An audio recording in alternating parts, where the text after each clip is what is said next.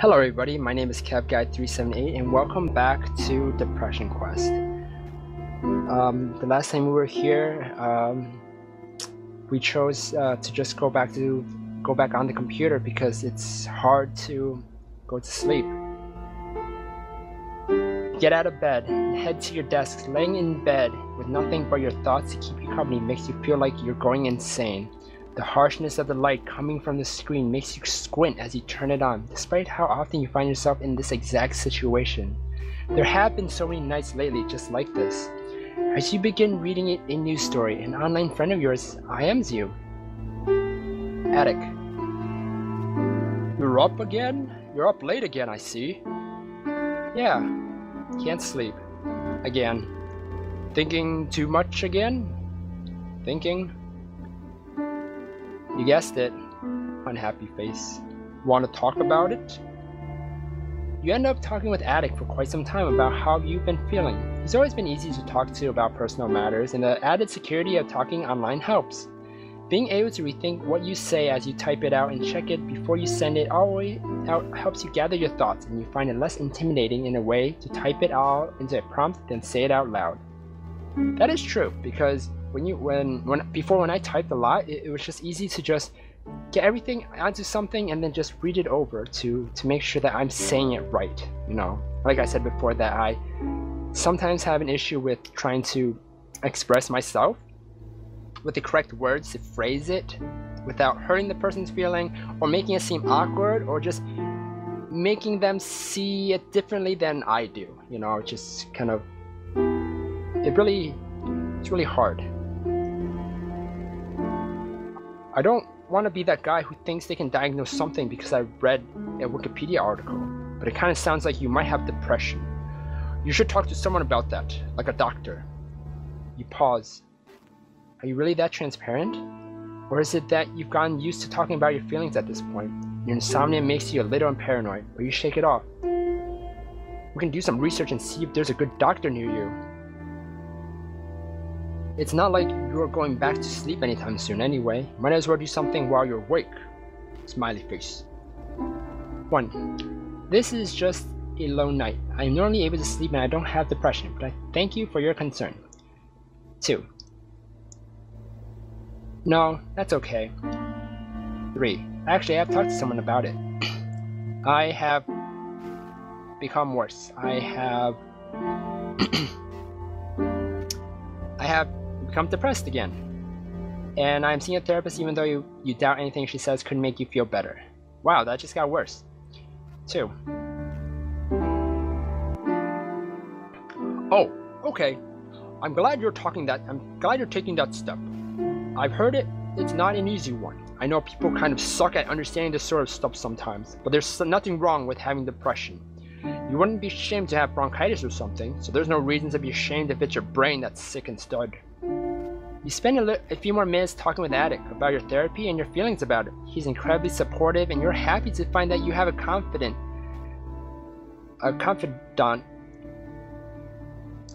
Never saw that word before. Confidant that understands your illness and is willing to lend an ear when you're having nights like this. A little while later, you fall back into bed, kin in tow, and find it easier to drift off to sleep. Even in therapy, you know you're still gonna have nights like these sometimes. It's good to know you have a friend who will help carry you through them. Yay! I'm moderately depressed now. That's good. And it seems that I believe my therapy with my counselor is doing well with the cognitive behavioral therapy techniques. That's great. Yay! It's a chilly Thursday night and you've just gotten off work. This has felt like one of the longest days you've felt in recent memory, even though nothing exceptional had happened. A ton of minor things kept going wrong, and coworkers had tried your patience throughout the day. You considered leaving work early, but the last thing you wanted to do was deal with your insufferable boss on top of everything else. You're lost in thought on the commute home, and your feelings of frustration both of your life and the world around you build as you run into minor annoyances like someone bumping into you really hard as they walk by. By the time you get home, you're exhausted. And remember that these feelings were ones you identified as a negative feedback loop with your therapist. These pent-up feelings aren't dying down and are eating at you. You open your front door and stare at your apartment. An overwhelming feeling of exhaustion overcomes you, and you feel like your energy levels are low enough that you'll likely settle into a single activity tonight. What do? Just shake off your bad mood and do something fun for the rest of the evening. Reach out to someone close to you. Don't burden anyone with your problems. Distract yourself. Mildly depressed. Okay, that's still good. Didn't get worse. And good counselor. Awesome. I would reach out to me because from the past in this depression quest, it has shown that talking to people really helped you or me in this situation. I would reach out to someone close to me. Your head feels too noisy, and you need to trade it for some actual conversation. Your therapist did say that it was important to reach out to your support network, so you might as well give it a shot. Who do you call? Your coworker Sam, he's funny enough and could be a good distraction. Your mother, she unconditionally loves you even if she doesn't always understand you. Alex, she's your girlfriend.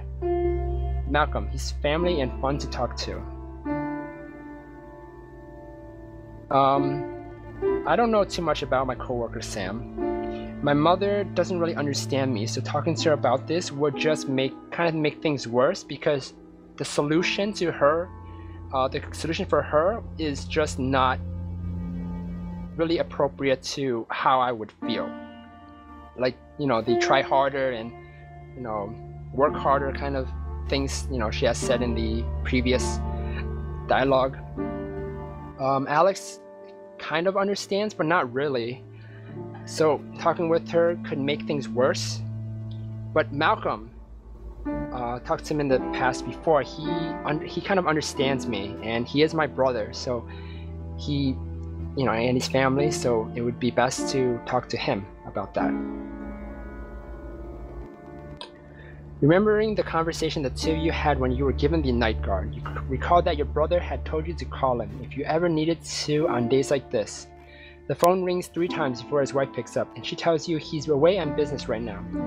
You dial his cell phone and it goes straight to voicemail. Feeling defeated, you hang up and lay in bed, thoughts gnawing at you as you do. You feel selfish for trying to reach out to him while he's busy in the first place. He's always so busy and he's an important person to so many people. You, on the other hand, are laying on your bed in a crappy apartment, feeling sorry for yourself. Your thoughts turn to how if you were to just vanish, you feel like no one would notice for days, and when you did, there wouldn't be too many negative consequences for anyone. You're not in charge of anything important, you're distant from your friends, so who would even notice? Your thoughts are interrupted by your phone ringing next to your head. It's Malcolm. Hey, kiddo. I'm sorry I missed your call. I was in a tunnel on the way back to my hotel. How's it going? He enthusiastically greets you. Although you feel awkward about it, you talk to your older brother about how you're feeling and what your condition is doing to you right now. The two of you talk on the phone for a very good long time, and he proves himself to be an excellent listener and very skilled at finding the perfect times to lighten the mood with a joke, without seeming like he's making fun of you or doesn't take your feelings seriously. He reminds you that you can call him anytime that you need to let off some steam. You say your goodbyes, and you find that even though you ended up in tears 1 or 2 times in explaining things, the whole conversation has been a lot to get you into a better headspace. That is really good to do that. And this paragraph, the second paragraph here about if you vanish and no one really cares about you. I've had those thoughts before, but then it always comes back to how would my parents feel? How if I were to just be missing or just be gone from their lives without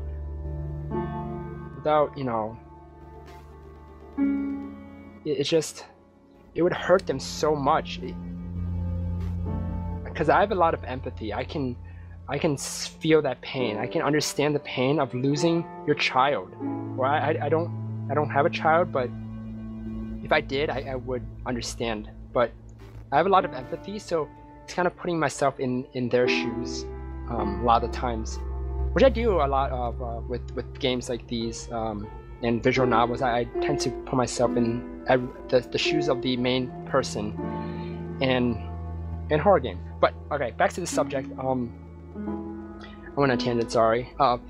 Is that when I think of all those things that, you know, my parents loved me, and just how much pain that without me there, it would destroy their lives. It would hurt them so much that it's a huge consequence to just vanish. It's not worth it. It's not worth losing yourself. It's not worth disappearing. It's not worth believing that you are better off elsewhere. And because people that when you're in depression, you don't believe people care about you. But in reality, without depression and those consuming thoughts, overwhelming thoughts, you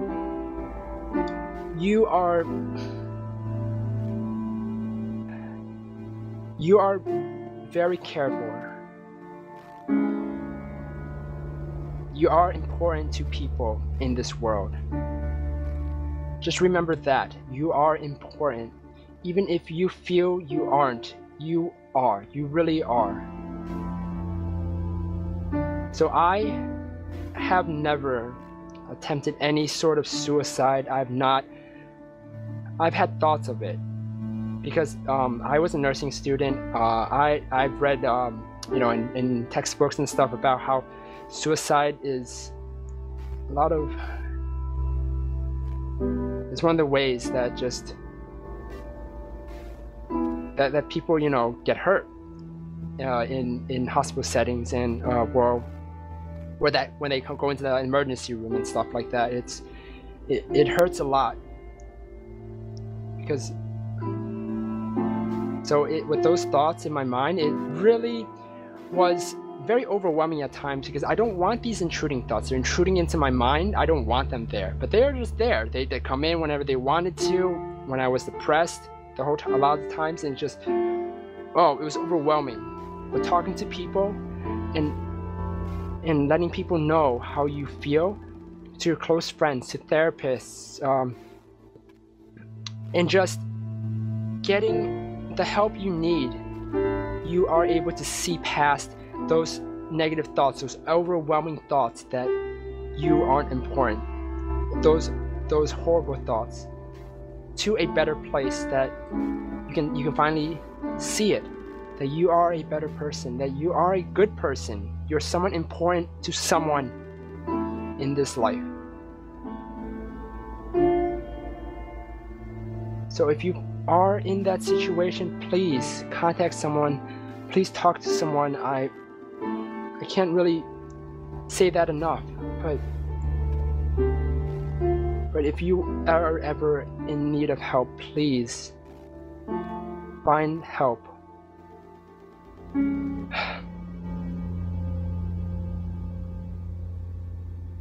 I'm still moderately depressed, and I am with a good counselor.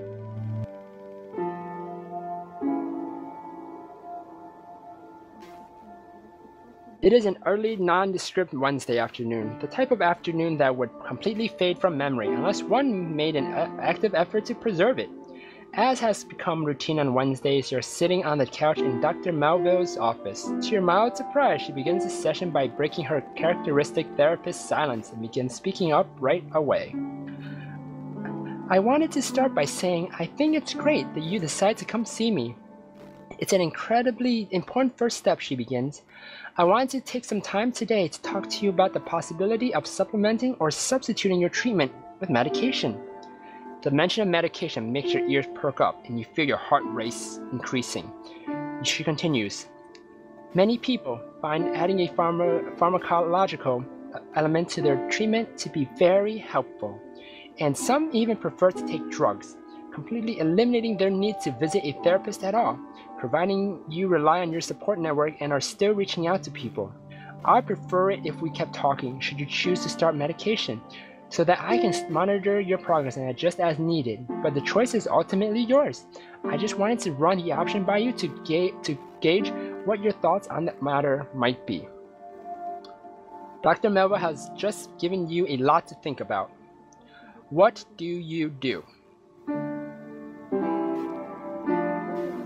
If you had the opportunity to have a therapist or a psychiatrist in this matter, because some therapists aren't able to give medication, but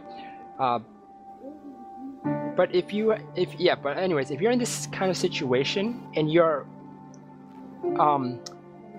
asked if you wanted to take medication, if you do choose to take medication, I would advise it. I would advise you that you continue to see your therapist. Don't just stop. Don't just stop it all. Don't just take medication, because just by taking medication, your thoughts are still there. You are still thinking all those thoughts without having a way to express yourself, to really help get the motions. It's just like,